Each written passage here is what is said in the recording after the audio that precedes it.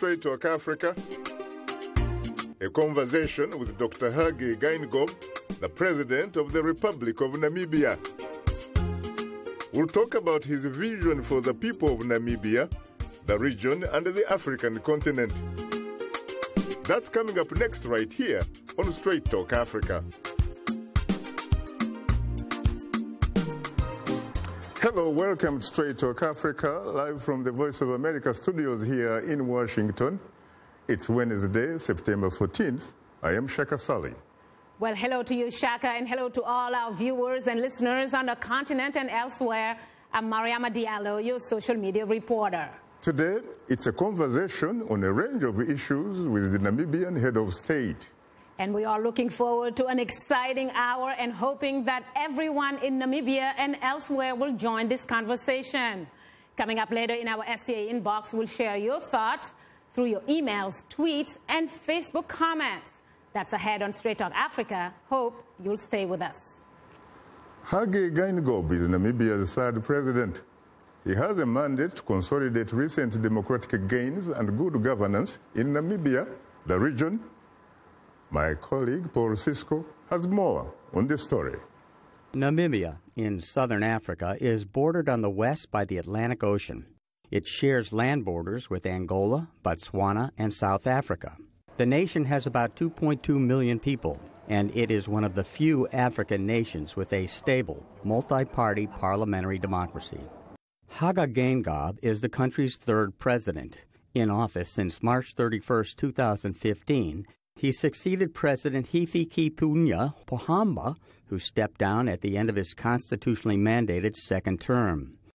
Then Prime Minister Geingob, who was also vice president of the ruling Southwest Africa People's Organization, took his place as the party's presidential candidate. President Geingob was elected by an overwhelming majority in November 2014. He did his undergraduate and graduate studies in the United States before serving Namibia in the United Nations from 1972 to 1975. He was then appointed director of the United Nations Institute for Namibia, and he's also played an important role in crafting the country's constitution. After decades of violent struggles and colonial rule by Germany and South Africa's apartheid flag was lowered at Namibia's independence celebrations on March 21, 1990. Sam Nujoma, the nation's liberation hero, became Namibia's first president. He served 3 terms, then passed the ruling Southwest Africa People's Party leadership to Pohamba, who won the 2004 presidential election in a landslide and served 2 terms. Pohamba is one of 4 recipients of the $5 million Mo Ibrahim Prize for Good Governance. Launched in 2006, the annual prize goes to a democratically elected leader that serves only his or her constitutionally mandated limit while displaying exceptional leadership. Nelson Mandela and Desmond Tutu were awarded special honorary awards. The first winner in 2007 was Joaquin Chissano from Mozambique. In 2008, Botswana's former president, Festus Moai, was also honored.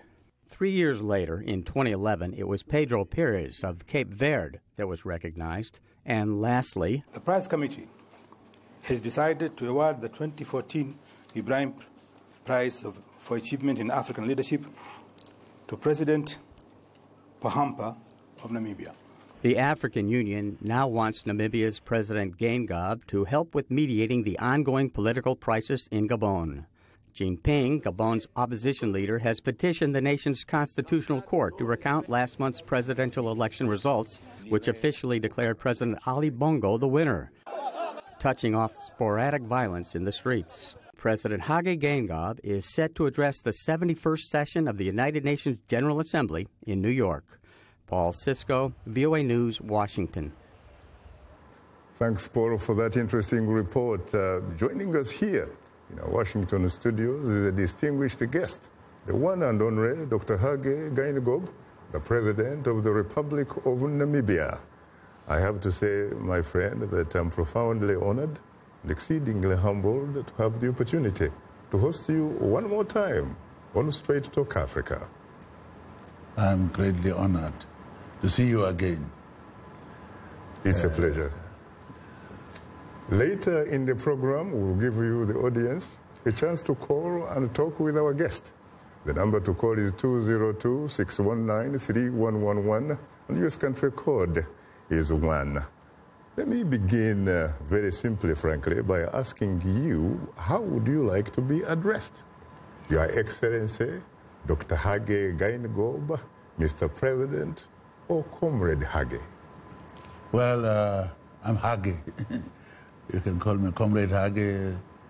Officially, I'm Comrade Hage Geingob. But I'm Hage. You're We're Hage. friends like you. You know, there was a time, of course, when I had the opportunity to interview Tanzanian President Benjamin Mkapa and asked him the same question. And he told me, you know, Shaka, if you called me Ndugu Rais, that will be fine. Meaning, of course, Ndugu President. Well, it's a pleasure to see you, of course, in Washington. Let me ask you a question. You've been president for 1.5 years, correct? Yes. How does it feel like? I mean, how does it really feel like to be a president of the country? Can you walk us through a day in the life of President Hage Geingob of Namibia? Like what time, for example, do you wake up? Well, I wake up very early, but I don't leave the bed. I start to read my papers, listen to the world news to know what is happening, and then I'll go to work. If I stayed at the State House, it's not far, so I just walk over. But if I stay which I do, in my own place, then I drive. I have 2 cars only, no escorts, no stopping off the streets. But the life of a president, I don't feel it yet. I'm still new.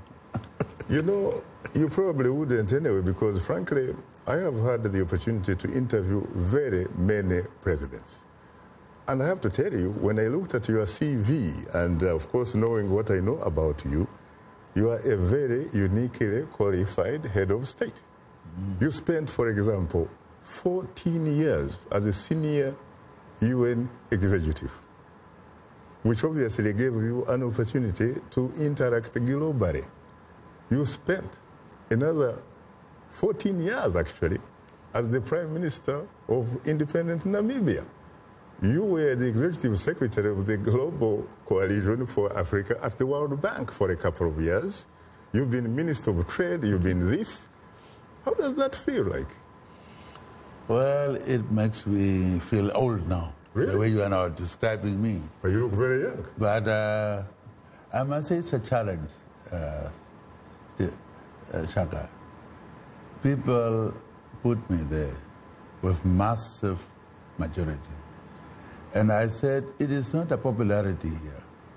It's a high expectation and greatest responsibility rests on my shoulders. But one person cannot do it.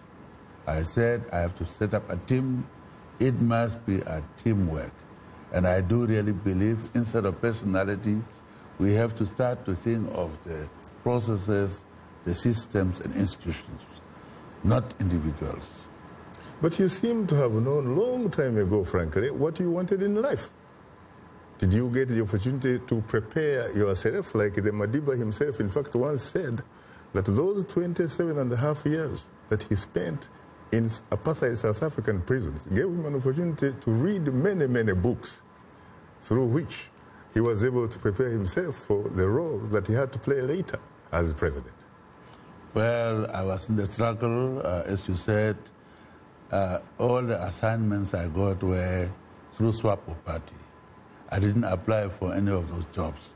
But they exposed me to the life, to education also, lucky enough, and met Africans, was mentored by very good African leaders, like Professor Adebayo Adajeji, my friend, Ahmed Salim, many of them that I met here at the UN as an ordinary petitioner. So I've seen Africa. I lived in DRC those days, tough times, but Africans are Africans. We couldn't communicate, but they were saying, Congo, Southwest Africa. That was the only communication. So therefore, to me, I can live anywhere in Africa. I'll feel at home. And therefore, the job I have now is an assignment by Namibian people for a time period that starts with 5 years. If I'm in good shape and they want me, maybe the last term would be second. But that is not yet on the cards. I am dealing with 4 years that are remaining now. Do you have any heroes in your life? Who is your hero, or is there any particular individual that inspired you to become the best that you could become? I ask you this question especially because I put that same question to an East African president many years ago, and he said, you know, Shaka, knowledge is objective. All you do is go out and see things and look for solutions. If I had so many types of heroes, I had so many types of people who inspired me, then I would probably end up as a composite of contradictions. I don't want to be that then.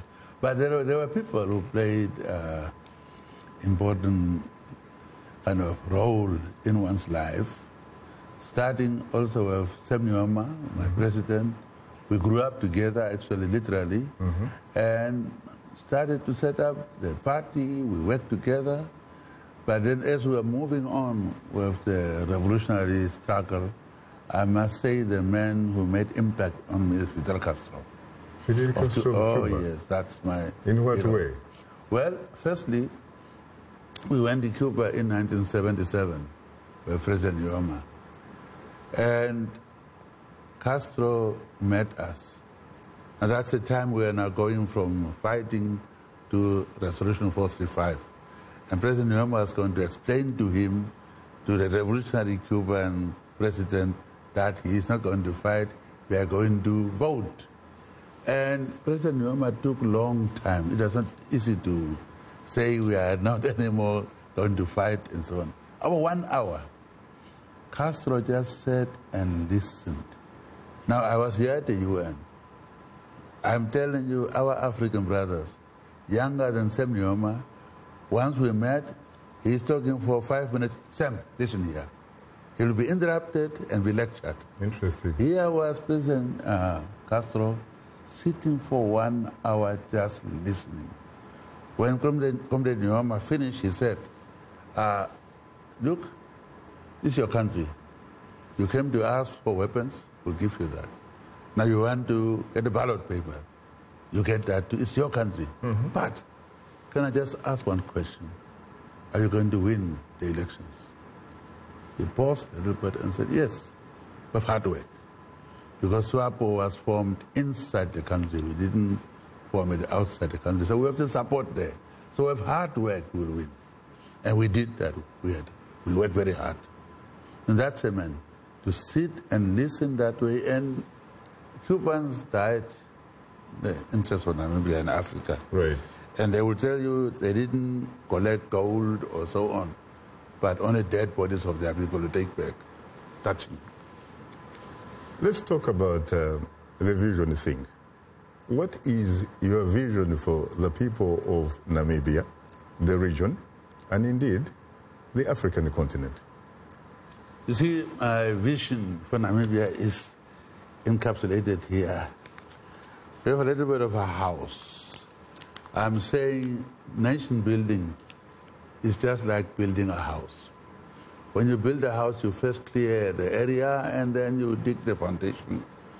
Strong foundation, then you use the bricks and then you build your house. With Namibia, we cleared the field with UN supervised elections. Then we sat down to draft the constitution. That's a foundation. And I'm telling Namibians, because we come from different ethnic groups, that we are now the bricks. The Damaras, the Hereros, the Ovambos, all of us, whites, Germans, we are now the bricks. The mortar that keeps the bricks together is our laws we pass in the parliament.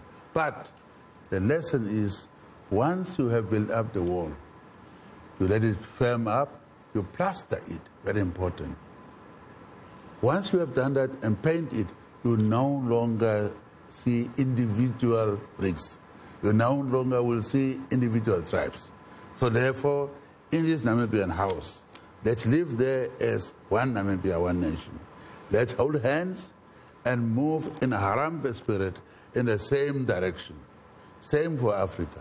I believe in African House, where all Africans from different regions will one day, in this Harambee spirit, pull in the same direction. So also of the whole world. Very interesting. That is perhaps like the moral equivalent of the Rainbow Coalition. Now we'll pause for a short break, and we would like to remind you that Straight Talk Africa is now on the social networking website Twitter, and we are tweeting live. Follow us at VOA Shaka, that's VOA Shaka, join in on today's discussion with your questions and comments. Don't forget to use the hashtag VOA Namibia. And we are still on Facebook. Just enter the keyword Straight Talk Africa, become a fan and connect with other friends of the Voice of America. We'll be right back with you, so please don't go away. Like Voice of America on Facebook. Follow VOA on Twitter.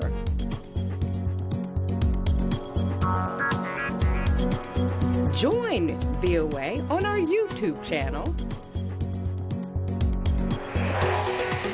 Like, follow, join VOA.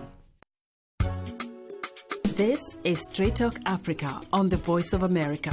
What is your opinion about today's topic? Call us at 202-619-3111. U.S. country code 1. When you call, remember the following. Ask only one question, keep your comment brief, and turn down the volume on your radio or television. Now let's return to Straight Talk Africa. Welcome back. Of course, this is Straight Talk Africa, coming to you live from Washington. Walk us back to 1989 when you were the chairman of the Constitution of the Constituent Assembly. You're trying to put together a constitution that will usher in independence for the new nation of Namibia. The constitution took you 3 months, supposing the fact to have taken you 2 years. What kind of magic did you use? No magic. It's just to consult people. I went to all the leaders, opposition leaders. I said, I would like to see you at your house. And some of them were my former enemies. So I went to one of them. That's to make one case, one of them, David. And when I came there, they said, we hate Afrikaners, we don't speak Afrikaans, and so on. So when I came there, he was talking to his wife in Afrikaans. So I just went in Afrikaans and say, I also want to have rooibos tea. Then that broke the ice. We went inside the house, already relaxed. Then I said, Mr. David, I'm here, as you know, I'm through and through SWAPO. But you have elected me, meaning the assembly, and therefore I will be your chairman. So I'd like to know what your fears are about having a black government. You know, in our case, we just want to have 3 meals a day for our children. We want them to go to school unmolested, have lights to study. That's the same for us. I say, you see, Mr. David, the fear of the unknown. Mm-hmm. And that's how it started. Very interesting. So what about when you went to report or to brief the chairman of SWAPO himself, Sam Nujoma? Yes, well, I had to always, in between, go. I have to keep them abreast, of course. So when there are difficult issues, we'll adjourn, then either for consultations or to go and brief the chairman and rest of the comrades. Now, how we move so fast is that I look at the different drafts and I look at commonalities. So I say, why should you waste time on things you agree on? So we got rid of them and only talk about material differences. Within that, you had about the type of the parliament, the presidency or prime minister. That's a key, because the others were saying presidents in Africa are dictators because they have too much power with the prime minister. And so they came with term limits. If you are going to insist on your executive presidency, then there must be a term limit. And term limit of what, 2, 5 years, or 10 years. And I kind of agreed, so I set a break. Then I went to brief my boss. I was doing just like he was doing with Castro. I was beating around the bush a little bit. And I said, these people, these puppets, they want to block us from having the executive president, but we'll get them. They want to just have 10 years and so on. No, it's okay. I'm already old enough. I nearly collapsed. Really? I was so shocked. Why did you nearly collapse? I didn't expect he would accept it. You thought he would just be like the vast majority of the African leaders? No, I don't go there. Decades? Definitely, he said that, and I said, oh, thanks God. I ran back. So having said that, what happened is now back in 2000, when the gentleman tries to shift the political constitutional goalposts, and in fact, wants another term. A third term, some call it third term. Yes, I call it third term. You see, sometimes we have to look at the paper, the constitution, the conditions in the country, and then deal with realities on the ground. He came to talk to me, again to me, and said, time has run so quickly, and I could agree with that too. And the rest of them are confidential things we discussed. And then we came to the conclusion, I said, now you have been all your time in the bush. Some of your colleagues have been there 20 years and later on became term-limited presidents. To give you extra 5 years to sort things out, as you are saying, I'm going to pull it. And we didn't change the term limit clauses. The constitutional transitional clause, which says the first president shall be elected by constituent assembly and shall serve for 2 5-year terms. We only put 3 5-year terms. So are you suggesting, in fact, that Pierre Nkurunziza, president of Burundi, probably, might in fact have borrowed a leaf from Namibia? Well, why not? Because it is done for the good cause. Today, I'm the 3rd president. Supposing we made a mistake there, constitution that we were going to count on was in English, not even internalized by the masses. That's how sometimes we impose things, and when things go wrong in Africa, we say, look at Africans. I averted that. Today we have a thriving democracy. Let's talk about the issue of poverty. The First Lady, Monica, says that you are very, very sincere, really, that it is from your heart that you would like to see, poverty not alleviated, not curbed, but eradicated. Tell us about that. Well, firstly, Namibia is a rich country. Everybody says that. But inequality in Namibia is about the worst in the world. Now, when in a small population, so when I'm thinking of this vast country, it's true it's dry country, but a small population like this, we shouldn't do halfway things. Why should I say half a poverty is good, then no poverty? Say eradication. Of course, we will go step by step, but eradication. And I was condemned by my colleagues, where have you ever eradicated poverty? And after that, we came here, and UN adopted to eradicate poverty 2030. I went back and said, you see, and I'm saying ours must be eradicated in 2025. What specific steps have you taken so that people, in fact, might not end up saying, hey, President Hage is simply talking the talk, but yes, can he really walk that talk so that Namibians can walk the walk? That's the problem. We discuss it sometimes. We Africans have good glossy papers, we talk, but the implementation is a problem. And I set up this 4-year plan, Harambee Prosperity Plan. And first thing is governance architecture. We in Africa have a problem of accountability and transparency. So I have a formula, mathematical formula. A plus accountability, responsibility, accountability equals trust. So I say, if we are accountable, we are transparent, A plus T equals TR. Accountability plus accountability and transparency. Transparent. Accountability, transparency equals trust. Africans have lost trust in many of us as leaders. We are not accountable, we are not transparent. So first thing I did is to declare. You need to deliver. In fact, you declared your assets and wealth. Yes. Why did you do that? In fact, it's not a requirement. It's not a legal requirement. It's not required. By Namibia.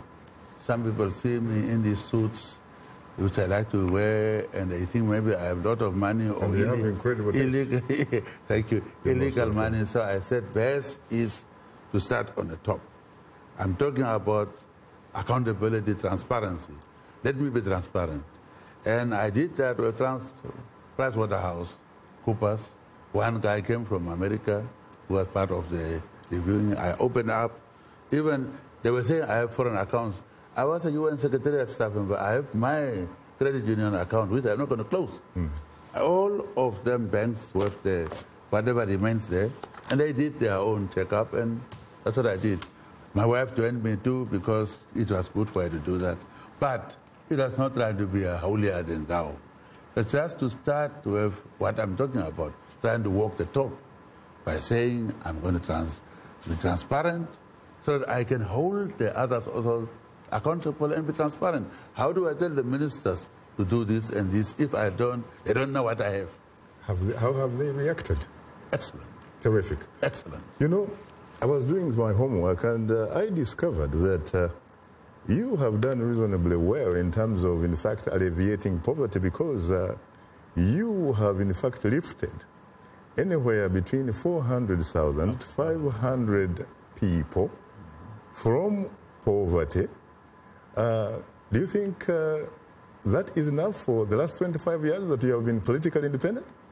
Look at Brazil, for example, Lula da Silva, a man who tried the presidency 3 times and got it on the 4th time, and eventually, in fact, ended up being perhaps the best president that Brazil has ever had. And this is a man who actually never went through formal education. He lifted more than 20 million people from poverty in 8 years. Well, I don't know about that. Firstly, is it better to have 500,000 than 0? We have done that. It was a beginning. We are doing it.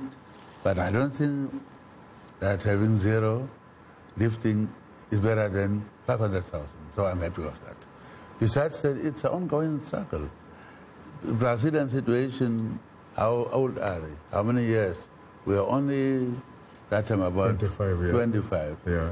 And we come from a different background of racial discrimination, apartheid, and we have to first maintain peace too. Also, Brazil has a bit of that too. Yes, but where they oppress that way, where they oppress, where the blacks, they oppressed by foreigners from outside. Namibia, we have whites who came, who suppressed the blacks. They have the same situation because, in fact, the vast majority of the political elite in Brazil over the years are descendants of Portugal. And most of the poor people, in fact, are descendants of Africa who had also found their way there through slavery. We are working on this. I think you have tried. Well, you are tuned into Straight Talk Africa. We'll have more of a discussion in a moment. But first, here is Mariama Jaro. Take it away, Mariama. Thanks, Shaka. Still to come, we'll reveal some of the outstanding feedback we've received from our audience through social media. Do stay with us, please. Don't go away. Today's youth are not just the next generation of African leaders, they are today's leaders. And this is the time to invest in them. Today, not tomorrow. So let's connect. Let's engage with each other on issues that will transform our societies. Innovation, leadership, entrepreneurship, things that you're doing to move the continent forward, to make you the greatest generation that Africa has known.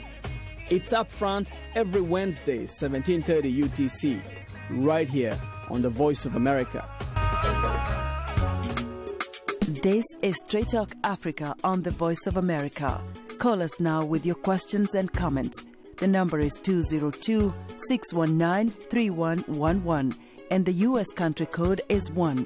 Call us direct and we'll call you right back.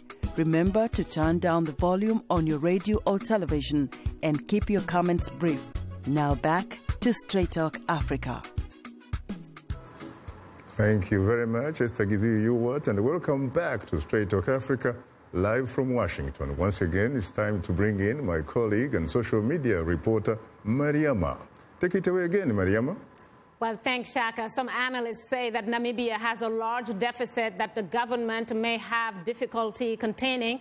In addition, Namibia's 2.2 million citizens face an unemployment rate of about 28%. Its rural, cashless subsistence economy is in dire need of reform. The beautiful country that shares borders with Angola, Zambia, Botswana, Zimbabwe, and South Africa has tremendous natural resources, including diamond, copper, gold, silver, and tin, just to name a few. It's also the world's 5th largest producer of uranium. Well, this will lead us to our question of the week, which asks, what can be done to ensure that Namibia is on a path to a prosperous future, rather? Well, starting off the conversation is a viewer from Nigeria with our letter of the week. Omunua Okugbo Igodalo from Nigeria writes, Namibia is an important part of Africa. It needs a leadership with a very strong sense of mission and citizenry that is patriotic. Emphasis must be placed on students obtaining a high-quality education with a high level of scientific and technological development. Namibians must believe in their ability to transform themselves as individuals and their country as a whole. Well, that was Omunua Okugbo Igodalo from the West African country of Nigeria. Before we move on to more comments, first thanks everyone for using all our social media platforms to communicate with us. And another reminder that we are tweeting live today. Just use the hashtag VOA Namibia. And if you haven't yet, do follow us at VOA Shaka.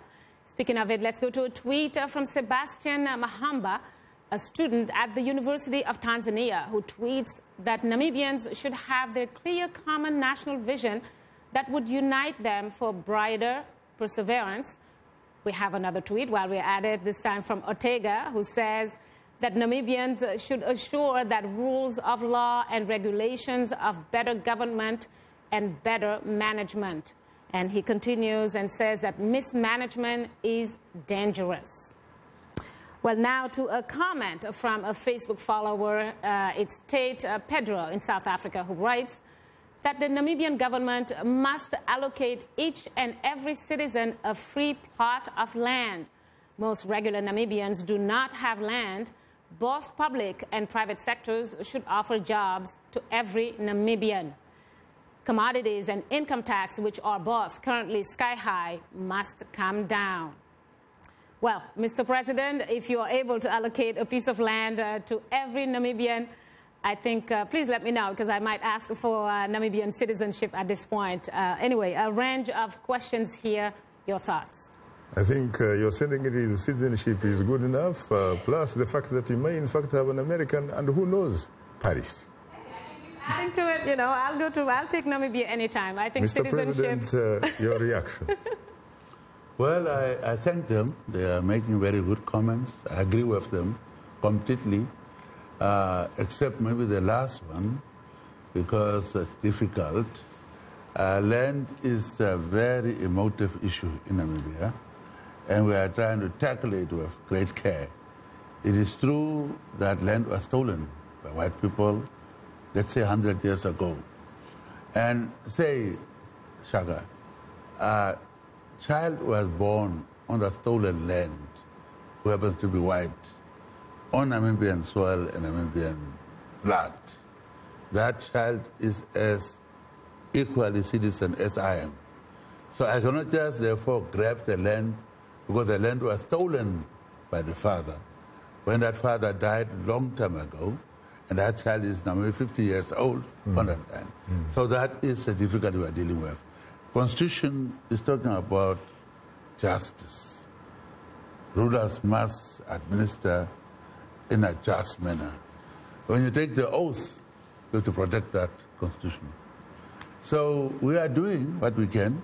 It is true, Namibia is a land of quite, big disparities, haves and have-nots. And sometimes that is growing up. That's why we are saying we declared war against poverty. And land is very important. Land is being bought. We are buying the land to settle those who are landless. It's a slow process. What people are saying is that process is not working. Willing buyer, willing seller. We must now maybe nationalize and so on. These have all their drawbacks. We are looking at it, but you see, peace is very important. Peace and democracy. When you have peace and democracy, you can decide, and you have peace. Children are not going to run around like in Syria and so on. People should look at what is happening in some countries where there's violence. I keep on telling them it's easier to destroy, very difficult to build. You talk about the issue of justice, and of course, you happen to have arguably one of the best constitutions, frankly, on this planet Earth. How do you respond to some who will say, wait a minute, Mr. President, justice delayed is justice denied? Yes, I agree with that, but we are not delaying it. It's not in the court. We are implementing the land policy. We are buying the land, and many of the Nova Rich are buying we all bought our own land, that we are also recovering our land. So we are doing something about it. I see. We are settling our people, but we're not going to grab land, force from those who own it, because the Constitution says once you own something legally, it is yours. Like one of your neighbors? Yes. I hear you. Well, Mariama, do you have more reaction from social media? Yes, please? Yes, absolutely. Let's go to a Facebook post from Vincent Atuma from Uganda, who writes that when a country has a right leadership, someone who is a visionary with a dynamic personality, every other thing concerning that nation's future will fall into place. Well, one more comment while we're at it, this time from Martin Nyalusi from Tanzania, who writes that Namibia is on a path to a bright future if it can have good governance, stop corruption, and make sure that all of its citizens are benefiting from its natural resources.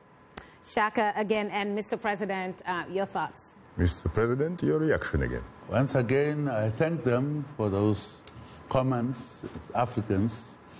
I agree. I declared war against poverty and war against corruption. The fact that I declared my assets openly indicates that. And my ministers also had declared their assets. We also have lifestyle audits. And this is going to be done. You have to say, if you have certain things, if your salary is this, how do you live this kind of a style? Where do you get the money from? So really the government, not me, government is doing a great deal to see that Namibia will, at its curb, if not eliminate corruption. We are very serious about it. Well, Mariama, thank you very, very much for bringing us this week's audience reaction. Well, thank you, Shaka, and thank you, Mr. President. That will do it for today's social media segment. Just a reminder that we appreciate all the feedback, whether it's in social media form or using other means to communicate to us. Please keep them coming. If you are a new fan, just drop us a line at africatv@voanews.com. Once again, our email address is africatv@voanews.com, or post your comment on our Facebook page. Just enter the keywords Straight Talk Africa. Be sure to visit us online at voaafrica.com, or you can join our YouTube channel. Sign up to VOA TV to Africa, and don't forget to follow us on Twitter. Another reminder that the show is streaming live every Wednesday. Just go to the VOA Straight Talk Africa TV program page on our website, or simply watch us live on your mobile device. Just download the VOA mobile app. Now, let's take a look at what's on tap for next week's program.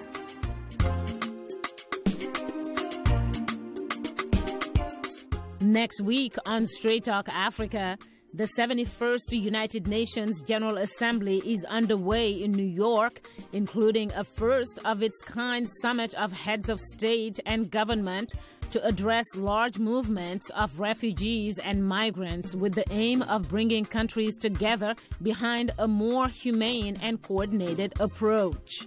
We'll discuss that and other issues next week right here on Straight Talk Africa. Welcome back to our conversation on a range of issues with the Namibian President, Dr. Hage Geingob. Well, again, I have to say that it's always a pleasure, of course, having the opportunity to host you on Straight Talk Africa. Thank you very much. Talk to me about some important decisions that you have made so far. What would you say, if you could put your fingers on it, that it is the single most important decision that you have made during your presidency? And on the flip side of it, what about the single most regrettable decision during that same period? Well, there are several ones. I just need one. No catalog, please. One is to handle the corruption and so on, wanted to take steps. And there was a tender for airport, the cost of about 7 billion. And I thought there were unethical ways of having awarded that tender. And I stopped it through the ministries. And to my shock, as I was traveling here, the court apparently said it was wrong. So I think we may appeal that. You may. That was one big thing. I thought I was starting with a bang. People are always saying there are no consequences in government. Yes. You can do things. But then the court is saying I was wrong. And not me, but the government was wrong in stopping. And the point is, the tender rules are very clear. This is money that's going to come from Treasury. Then you must follow the tender rules. It was not followed. But the court to say, so courts are independent in Namibia, I accept the court's decision, I will appeal. So is that something you regret then? I regret because I want everybody to join to fight against corruption. But at the same time, you consider it to be a very significant effort. It was a very, very significant effort. Very interesting. That could have set the stage for me. You see, during our conversation over the years, you have talked about your love for buying and reading books. What does education mean to you? Could you, in fact, have been in this studio today if it wasn't for education? Yes and no. I have seen many people who didn't go to school but who are very clever. But education is the greatest equalizer, we say. Education opens all the doors. And in Namibia, starting with our founding president, we value education. When we started our struggle, young ones were sent to schools, and elderly ones were recruited for armed struggle. So we always valued education. Yes, if you are denied something, you thirst for it. But that's why I had to walk. I was not walking to go and fight. I was going to get a scholarship. That's why I walked to Botswana. To go and stay there for 1 year, 4 months to suffer, just in search of knowledge. That almost reminded me a bit of my history, as if it was a great trek of sorts. It was a great trek, and many people followed, and all for education. And today, education rewarded me richly, but not only that. Education now, PhD, is not what runs the country. We are now trying to emphasize vocational training. Because if you're going to build a country like Germany was built by artisans, not by PhDs. So we are now emphasizing in this land vocational training. After all, you did have a very strong relationship with Germany, and Germany is probably a world champion in that business. What about the strike in Namibia? Teachers' strike. Yes, the teachers are voting. You see, we have a law that if you, every year there is discussions to increase the conditions of service. So teachers this time don't want to accept the 5% that the government is offering, even 8%. So you have mediation and so on. If everything fails, then the commissioner declares dispute. And that way, they have to go back now to their people to ask mandate to withhold their labor. And government equally can withhold paying them. You know, now we have no pay. Looking back, of course, at one time, not only were you in a teacher training college, but in fact, you were a teacher, even though it was a very, very short time. Does that help you to sympathize and empathize with them? Oh, obviously we do. But I have also a problem as I declared war. There are those who are unemployed, who don't get even a cent to add it on, 5%. So I'm saying let's hold hands. While we agree with them, we sympathize with them, and we are saying, however, there are also others who don't even have a cent. And therefore we are trying to address through this program the plight of those who are unemployed. Unemployment is about 28% in Namibia. That's high. So we have to address that too. All of us are holding hands. And they are talking about politicians are getting more money and so on. Politicians were denied increment. All the years I've been there, we didn't increase, so they lagged back. And it was the committee that is doing, not us. Okay. Let's go to the lifeline of the show, which are the telephone callers. Good evening, Patrick from Nigeria. You're most welcome to Straight Talk Africa. Good evening, Mr. Shaka. I am hugely terrific. Good evening. Good evening, Excellency. Good evening.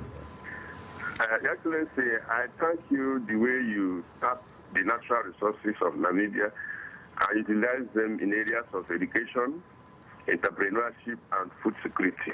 Your Excellency, sir, I want to find out, this issue of corruption, as you know, it has ravaged Africa as a country. How do you tackle youth restiveness and this issue of our African leaders recycling personnel in their government because of party affiliation? I'm very happy, Mr. Saka, for bringing Your Excellency to this program and giving us the opportunity to ask questions. Thank you very much. Thank you, Patrick. Let's go to Namibia. Good evening, Dylan from Namibia. You're most welcome to Straight Talk Africa. Dylan, hello? Can you hear me? Yes, I can hear you. Could you please ask your question? I would just like to, first greetings to our president. I would just like to ask our president, how come we don't incorporate lifelong learning and adult education in developmental programs such as the Harambee Prosperity Plan? Because clearly the economic approach has not worked, and perhaps the lifelong learning and adult education, because it is seen as a reintegrating model of bringing all institutions to tackle direct problems such as poverty or education. So how come government does not recognize and reintegrate lifelong learning and adult education in their developmental programs? Thank you very much. All the way, of course, from Namibia. Good evening, Samuel from Uganda. You're most welcome to Straight Talk Africa. Good evening, Shaka. How are you? I'm hugely terrific. How are you today? Very terrific. Thank you. Thank you very much for giving me an opportunity to talk to Mr. President from Namibia. Mr. President, sir, how can Namibia assist Zimbabwe to become a full-fledged SADC member, to reconcile it with Europe, especially Britain?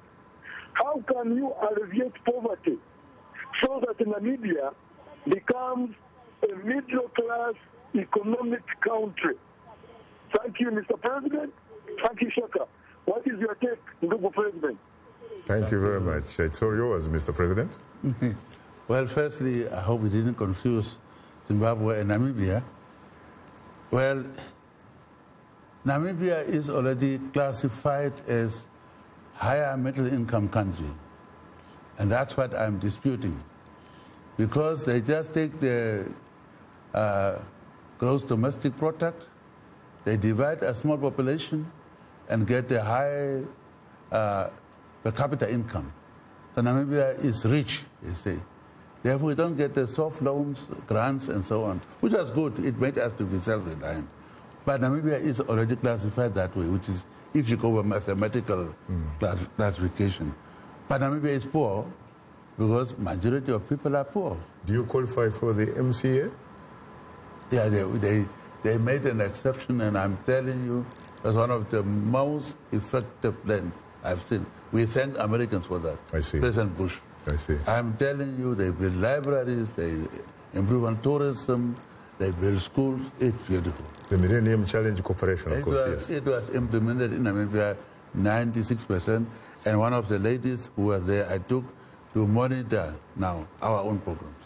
Interesting, interesting. What about the gentleman from Namibia? He had this issue about education. Thank you very much to call from home. I'm glad you are also following this program. Yes, I agree with you. I agree with you, but when you look at Harambee Prosperity Plan and education part and combining training with practical experience and also emphasis on vocational training here, I think we can dovetail that. So when I come back, let's meet and talk. I'll accommodate you. Very interesting. Now, Mr. President, many African leaders are pushing for African countries to withdraw from the ICC, the International Criminal Court. What's your government's position on that? I want to start by saying we must develop in Africa processes, systems, and institutions. When you have that, electoral process, for instance, must be foolproof. The system must, civil servants and so on must run. Institution, courts, and so on. So if I have those things, I must have my own courts in Africa. If they are transparent? Well, that's not jump to conclusion. If my courts, our courts are transparent, they are independent. So I'm saying, therefore, we must all establish that. Then we're not going to need international court. But as Kofi Annan says, Africans asked for it, but they didn't have institutions. So are you telling me forever Africans must go to International Criminal Court? Or must we develop our own institutions, which are credible, independent, and so on? If they are working, must we still go to International Criminal Court? Or if we have institutions that are independent, real independent courts, why not have it in Africa, in your own country? What is very ironic is that when you look at the cases that have been, in fact, forwarded to the Hague, there are about 10. 9 of those are African. Half of those, perhaps a little bit more, were in fact referred there by African governments. Yes. So is it perhaps because there is the issue of an African sitting president who may in fact be in a situation where he may be indicted that makes some of these even founding signatories shift the goalposts about the ICC? Firstly, I would have said a lot if Americans and others have also signatories to that. I would like to ask, why are they not signatories? They are the trailblazers, they lay the way on democracy, justice. Why are they not signatories? Yet they want Africans to go there.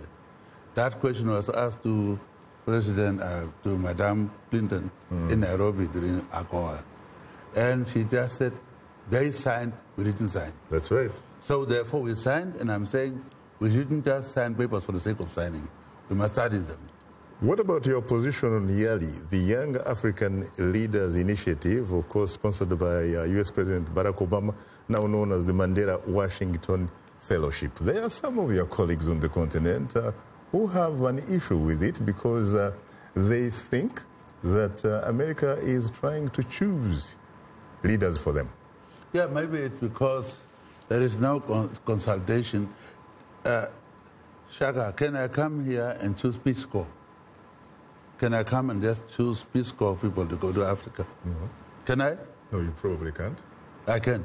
You probably can't. I can't. You can't. Maybe not. So that's the same we're talking about. You just come to a country, just pick up people who want to be vetted and so on and take them. But we're cooperating, we're partners. I mean, if you're taking my people, you are helping me, isn't it? Unless country is maybe hostile to their own people. When Namibia wasn't a problem like that. You can come, ambassadors can come and say, I have these people, what do you think about them? Or give us a list. Then they can take a list, because we have our needs too. We want to be helped with that. But I don't have any problem with that, by the way.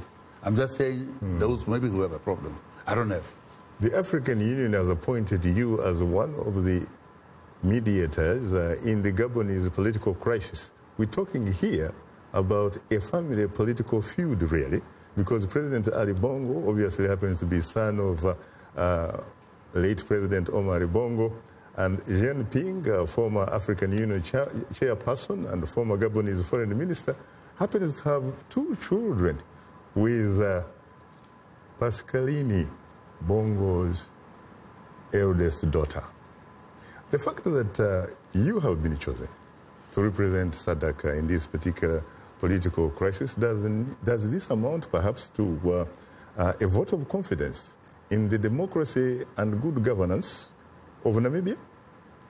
Well, I don't know. It could be, but normally we choose from each region somebody.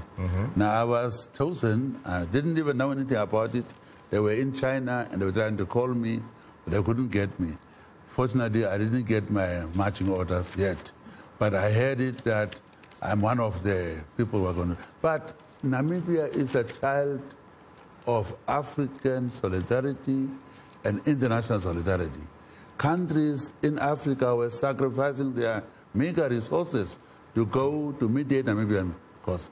If I'm there for us, must I now say no, whereas others sacrifice their money? Interesting.